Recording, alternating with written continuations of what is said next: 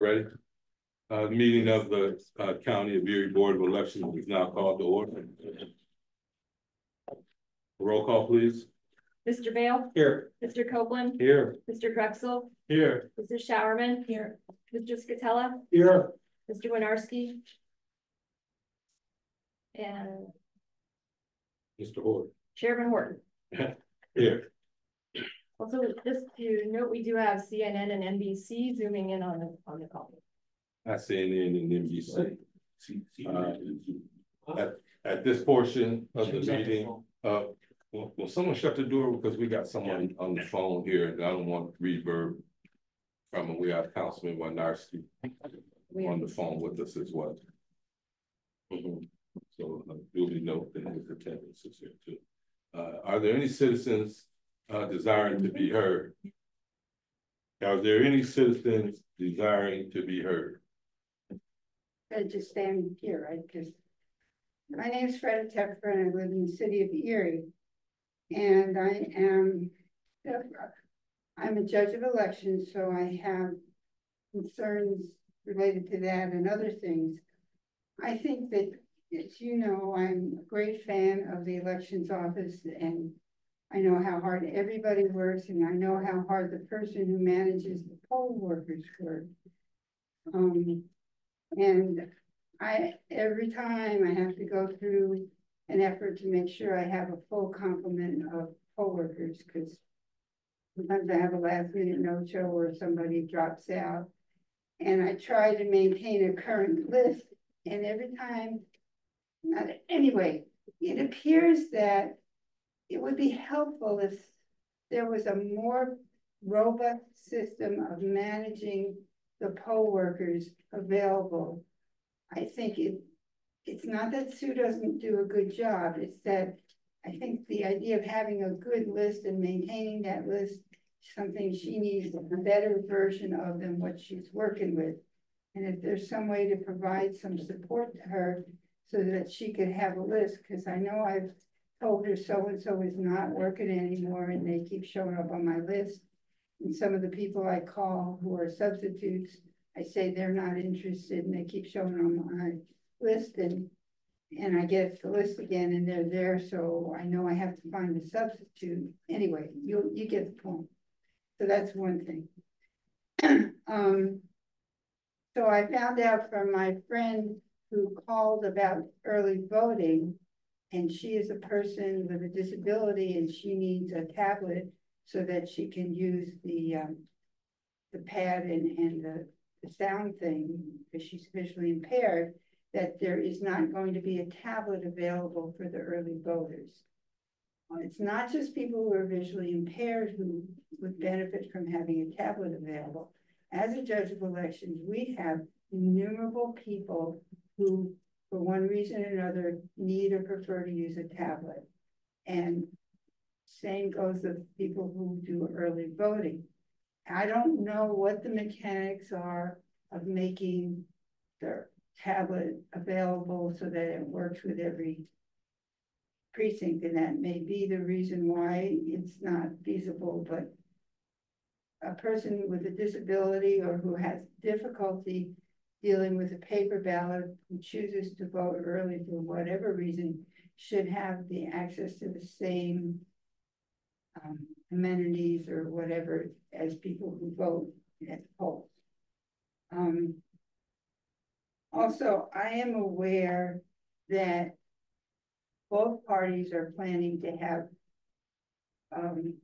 voter protection personnel at almost every poll that they can get people to.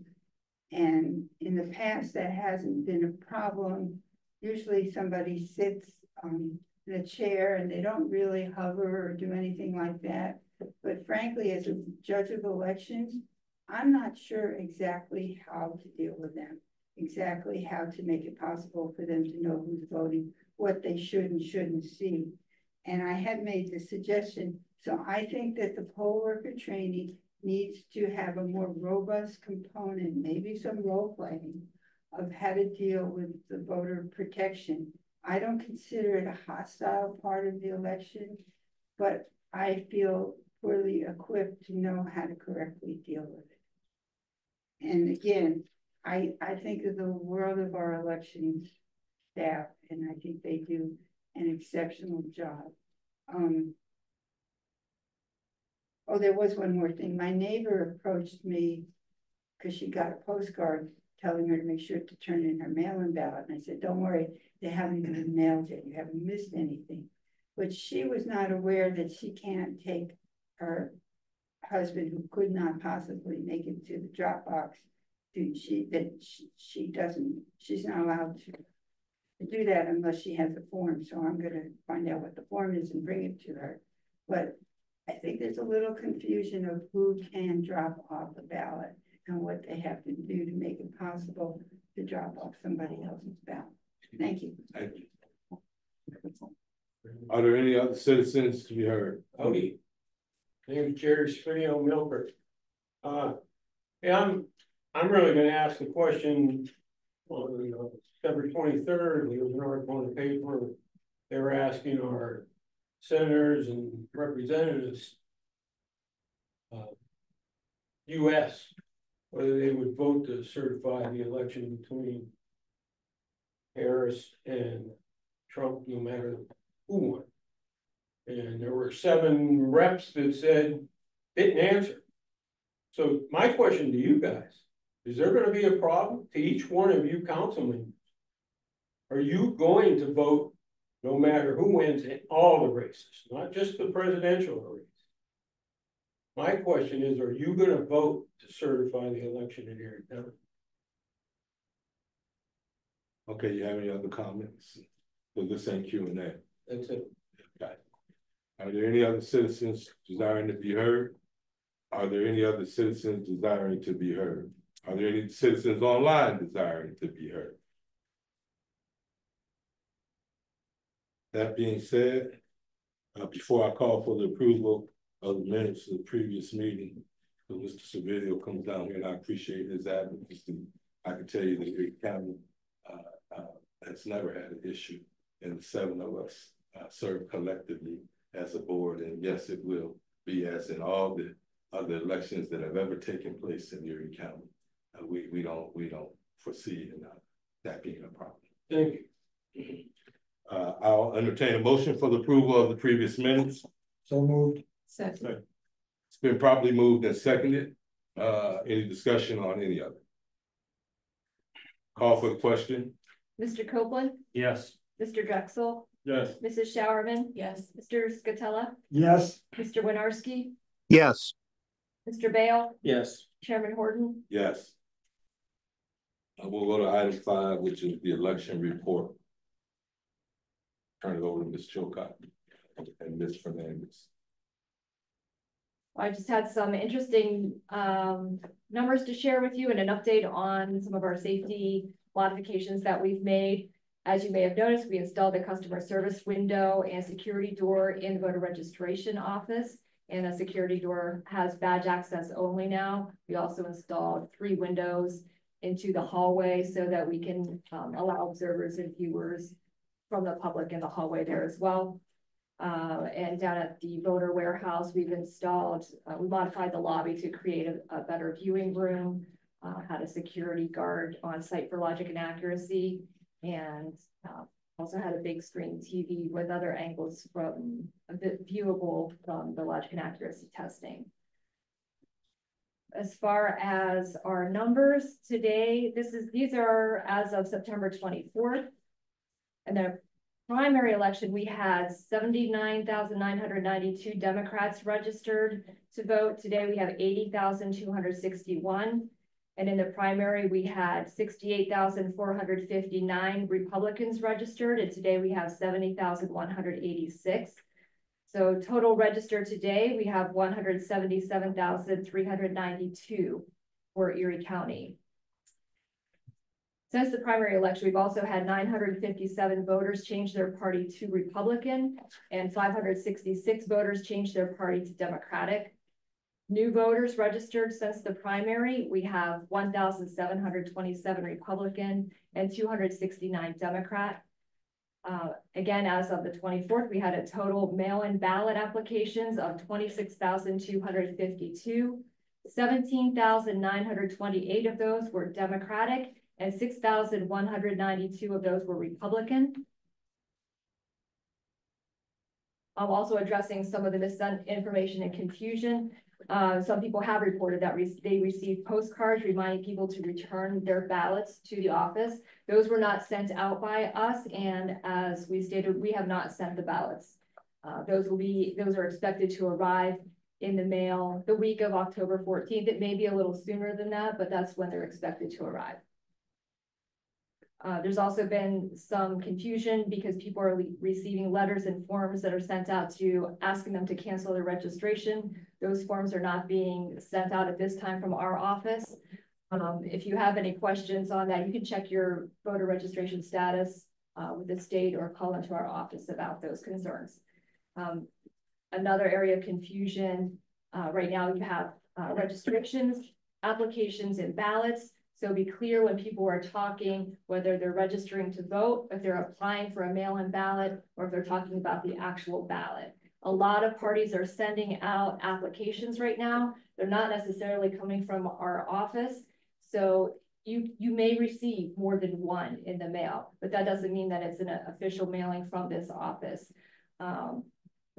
Again, that's something that you can check with us, but you may receive multiple applications. You should only receive one ballot. Any questions, any discussion from any members of the board? Ms. Fernandez?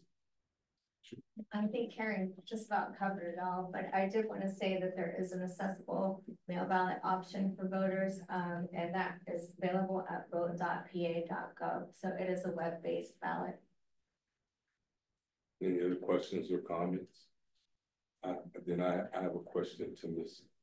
that might speak to Ms. Teffer's question to the tablet being available for early voting. Is that something that we don't currently provide at the desk? Is that something that we could perhaps have an option? I think that the idea or the terminology early in-person voting is a misnomer. And I think that's something that the Department of State is hoping to correct. So it's not an opportunity for people to come in and use a voting machine. It's an opportunity for people to come in and use a mail-in ballot. So it sounds like it should be the same thing that you're seeing at the polls, but it's not. It's really, you come in, you apply for a mail-in ballot, and then you can vote and drop it in the box at that time. Okay, so what I'm hearing is that we're currently going to wait on some guidance from the Department of State in those matters,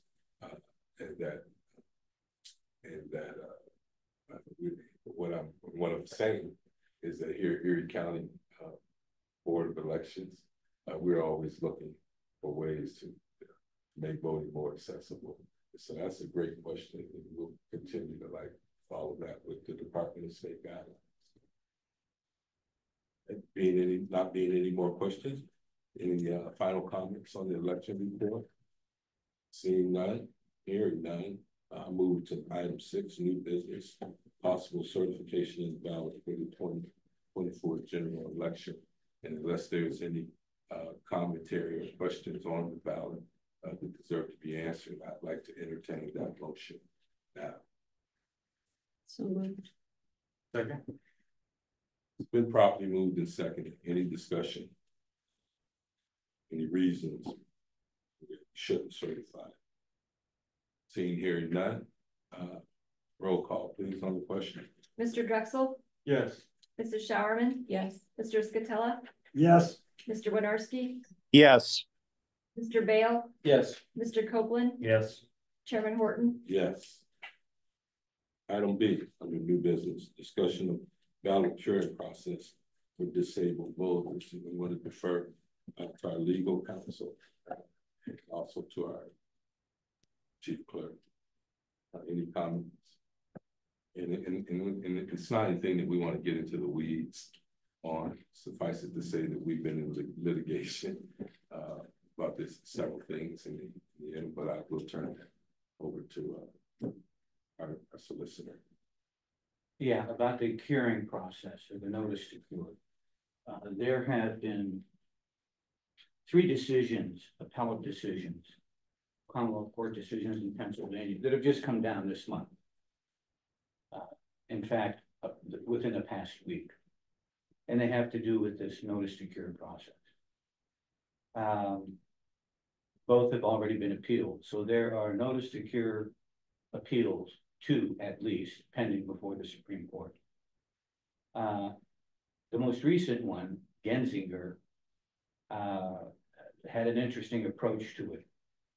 And that decision, written by, not Czeisler, but another justice, was of the opinion that there is no notice to cure process, but that the election code mandates any person that votes and the ballot turns out to be defective for one reason or another, undated, incorrectly dated, no signature, whatever. He's saying his opinion is that because the election code already provides a mechanism to provide for a provisional ballot, you're actually not curing that defective ballot because you already always had a right to vote. And it's up to the election board to reject the ballot. And there's a mechanism to automatically, when the local election boards reject a ballot or call it defective, it automatically triggers an email to the state, Secretary of State. Then under the election code, that person who is notified by the Secretary of State that the ballot they have is defective, they will also be notified that they are supposed to vote provisionally at, if they so choose, on the day of the election. That's the most recent articulation of this notice to cure. And you could lump in with that notice to cure all of the various decisions that have gone up and down in different courts, federal and state, regarding whether the dating or incorrect dating is mandatory or it's immaterial, and that it should not be used to disenfranchise voters. Those decisions have gone back and forth depending on the nature of the composition of the board of the courts. So just recently, you'll see where the Republican Party of Pennsylvania and the Republican National Committee filed a King's Bench application. And I think that I've received some mail from emails from a couple of you. That is going on now. And what's happened is because of all of these different decisions pending out there, at least 3 of which are in front of the Supreme Court, and just as recently as this past month, the Republican National Committee in this particular suit wants to jump into those suits, but it doesn't want to start at the beginning. Why? Because those decisions are already up there to the Supreme Court. They involve the same kind of issue, and the RPP and the National Committee, they want to ask the Supreme Court, and they've made application to the Supreme Court to intervene in these other appellate decisions and to come out and to force an issue on curing, the right to cure, whether it is a curing process, the dating requirement. One other decision, by the way, and the decision has involved the Zimmerman case, and I had provided copies of you with that decision, which about a month ago, in which the Commonwealth Court ruled that the dating requirement was unnecessary and had no material value according to the Pennsylvania Constitution due process clause. That was immediately appealed to the Supreme Court, and just 2 days ago, the Supreme Court rejected it and sent it back to the Commonwealth Court and told them to dismiss it on procedural grounds, namely that the Commonwealth Court did not have jurisdiction to hear that. And it emphasized that the reason why it's kind of complicated, but the bottom line is they had to sue each county board of election and they didn't. And they had to sue in common pleas court, not Commonwealth Court. So that decision is gone. But there's 3 more to take its place, plus the one that's currently just filed by the Republican Party of Pennsylvania. As far as I'm concerned, putting all of these together, it's incumbent upon this election board to err on the side of ensuring that whether you treat it as a defective ballot and put out a notice to cure, it's incumbent upon the election board at the very least, whether it's a dating issue or some other defect. Number one, to segregate those, to call them defective, to alert the Secretary of the Commonwealth, and then to contact, like we've done in the last few years, to contact the voter to advise them of their right to file a provision. 1, that your ballot is defective. 2, you have a right to vote provisionally on the day of the election at the polls. That's the history of those issues. And I think was 3 that you, I think we took the additional step of posting those and allowing that court case and allow them to correct them.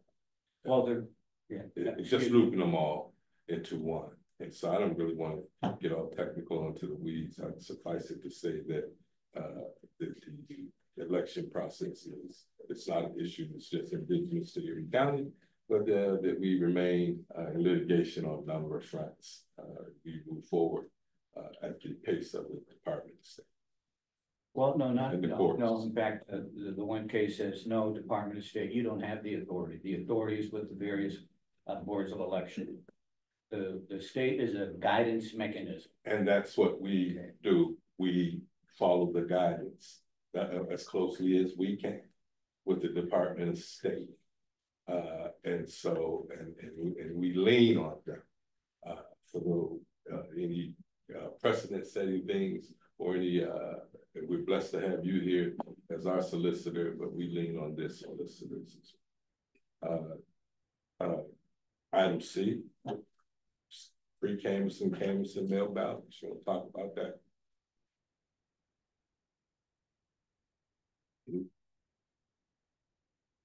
Go ahead. Tell me what your issue is. Currently, what we had approved, what this board had approved in 2020 was allowing the authorized representatives to be in the same room where we're pre-canvassing and canvassing the votes on election day. And since that time, that was 4 years ago, we have exhausted all of the room in our election office because we have purchased such large equipment. In fact, some of the equipment it's so bulky that it's hard for even our staff to get around. So introducing more people into the situation on election day, we're concerned that there's not the space. There are additional security issues that we didn't have in 2020. We've made adequate room so that people can see from the hallway what we're doing. The fishbowl is right there where the windows are, where the tabulation will be occurring. We would additionally put a live stream camera as we did for logic and accuracy so that we could have an overflow room in here, use the screen on the TV there for people to observe from another vantage point, the actual part where people are unfolding the ballots and that process. So it's something for us to consider because times have changed, space has changed, security has changed since those rules were passed in 2020. Time has changed, and I'm a strong advocate of keeping our staff safe and unintimidated. I don't like the fact that there's stuff laying around that people could potentially view that has nothing to do with what they're there to watch for. And I don't think that in this environment, anyone should be placed under that level. And I've seen election night in here time and time again. We don't even have space for us in there for an office. So it's really like a no issue as far as me. All these election integrity grant upgrades and security upgrades have lent itself to helping us solve that problem. In my opinion, my colleagues have welcomed the 4 stairs, but And incidentally, the security window and the glass and all of that stuff looks really, really nice, and having pulled the staff in there, they all feel really a lot more secure about it. But how do any of you feel? This is a question as to whether we're allowing the authorized representatives in the physical room next to the machine versus 10-15 foot back behind a viewing window. Right? Correct. Nobody was allowed in the fishbowl previously. They were allowed outside the fishbowl, but within the office setting. What we're asking for security purposes and in line with the recommendation from Homeland Security is that those people remain in the hallway so that they can view through the windows. We're also asking that additionally to make sure that people have a proper view of what's happening, that we put a live camera. And it would be like a Zoom where they could come in here and watch the TV from the seating in here or in chambers. And one of the court cases also is that we started out with the Dropbox, I believe, but we're required to have video footage of all of that stuff. If there's ever an issue. Yeah, Mr. Chair, I mean, honestly, the changes we've made and what we're looking to do with adding the camera and the live stream, I think we're actually giving more access, maybe even a clearer access point, like with the camera down and all that stuff. We keep everybody in the office safe. We keep, you know, the possibility of there being any sort of election tampering or anything from the outside person. And I'm very supportive of this, so. Mr. Chairman. Yes, sir.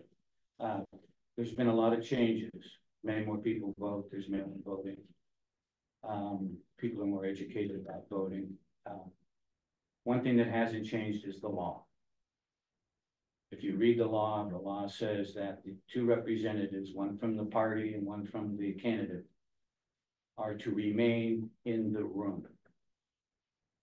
So while we are progressing and intending to provide more access, and given the contemporary situation that we have a lot to contend with, and there are very many people out there who like to use the law, any piece of the law, even out of context, in order to make their point in their argument. So I would not be surprised if, well, number one, I think that I'd like to review, and I haven't seen the windows in that and looked at the room that's available or not available.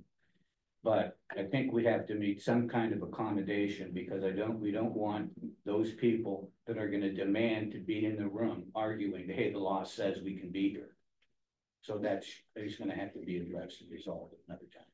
Well, that's fair. But at the same token, the 7 of us are charged to make the decision on the procedures outlining the election here, and I'm going to always err on the side of safety and security of our people, and they can add that to the list of court cases, I guess. But I'm going to err on the side and will ask for support in supporting our staff and our clerk to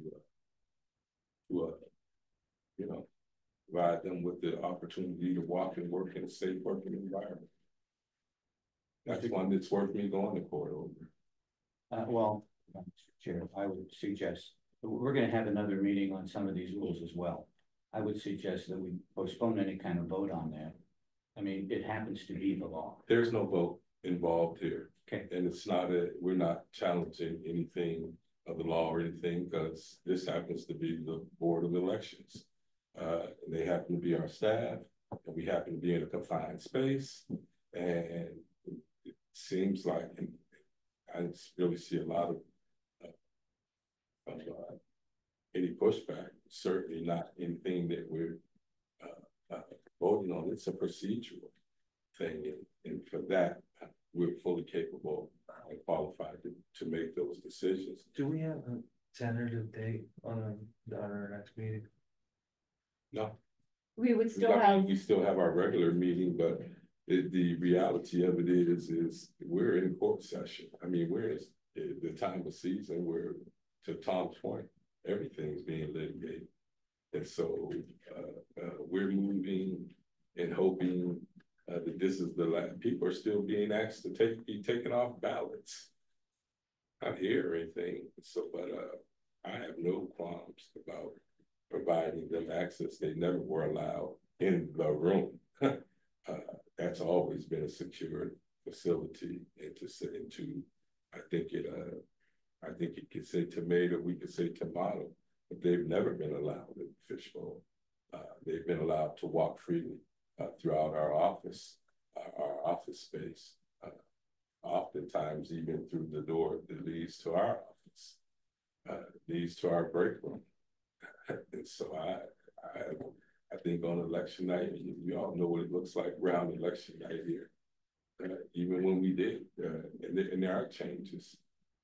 When we first started, there wasn't a lot. I remember we had mail-in ballots piled up all through the hallway for weeks. Mr. Chair, I generally agree with you on the security arrangement and that it's really important to make sure that our workers are safe. However, I do think it'd be prudent to at least table the conversation until the next meeting so we could have some deeper look into the background of the law.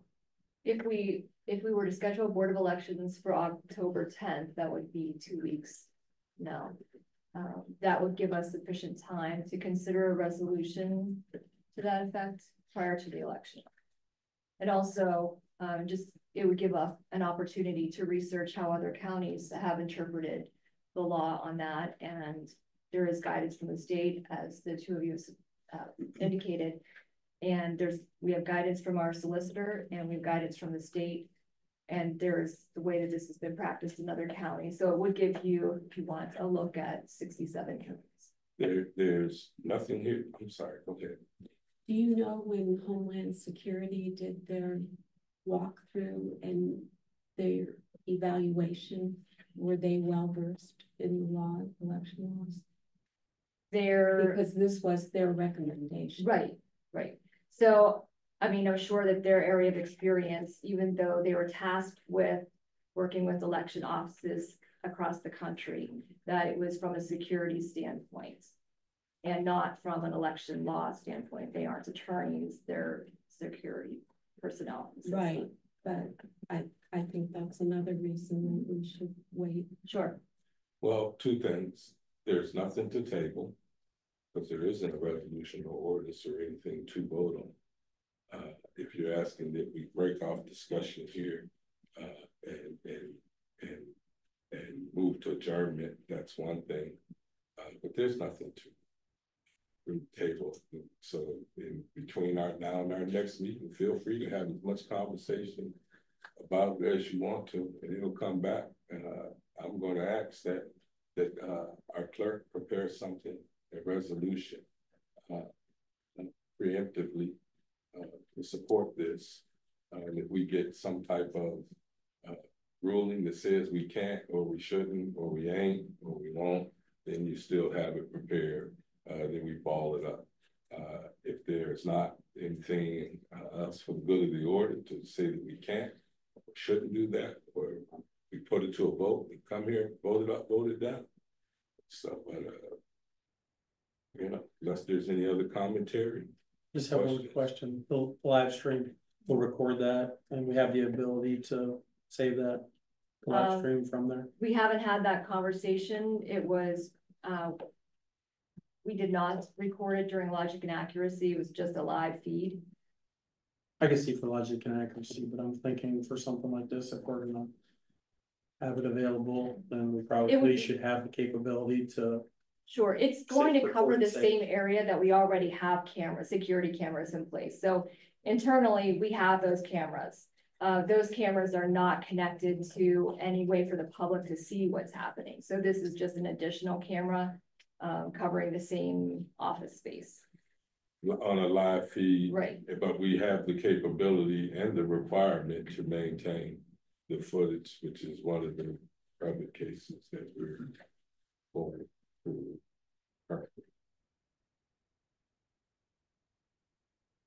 Unless there's anything else for the good of the order, I'm gonna call for adjournment. Thank you all.